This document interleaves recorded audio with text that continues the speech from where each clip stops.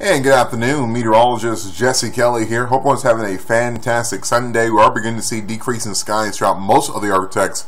The only exception is off across the northern edge of the ArkLaTex, where we are beginning to see a few wraparound showers around the area of low pressure across Arkansas and also across the northern edge of McCurtain County. Just seeing some wildly light showers on one up there.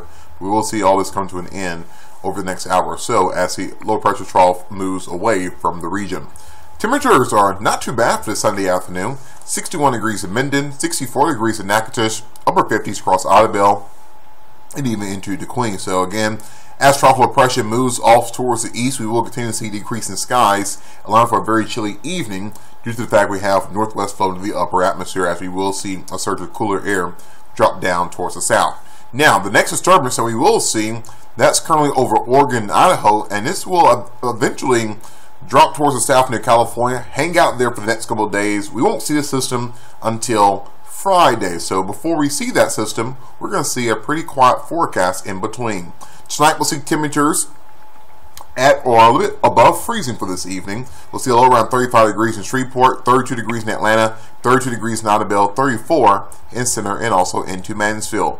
Tomorrow we will see daytime highs ranging from the lower to middle 50s towards the north. We'll see upper 50s down towards the south near 60 degrees in Natchitoches, 58 degrees in Shreveport, 56 degrees in Magnolia, and 58 degrees into Mount Pleasant.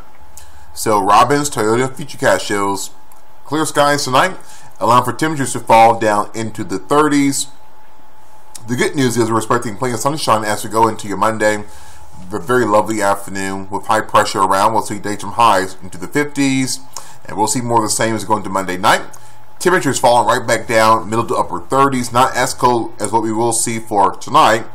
We will see temperatures rebound back into the 60s as we go into your Tuesday, and will be even warmer throughout the rest of the 7-day pattern. So we will see the trough of pressure move off towards the east. Ridge of high pressure will settle over the central United States, which means you're going to see good weather and also some warmer temperatures. As we go into your Wednesday and Thursday, we'll see trough of pressure begin to make its move to the east, allowing for some rain around as we go into your Friday afternoon, Friday night.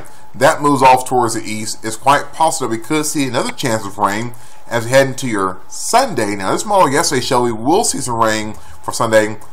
As of right now, that rain chance, at least for this model here, has went away. Another model say we could see some rain for Sunday, but once we get past Friday, the forecast is right now still rather uncertain. So until we get some more clarity on the forecast after that, as right now, let the forecast dry for now, but we will see cooler temperatures behind the front on Friday. So the next 7 days shows lots of sunshine for Monday and Tuesday. Temperatures not too bad. 60s, may see some 70s around for your Thursday. We will see a good chance of rain for Friday. As we head into the weekend, we will see plenty of clouds around. We'll see highs into the 50s.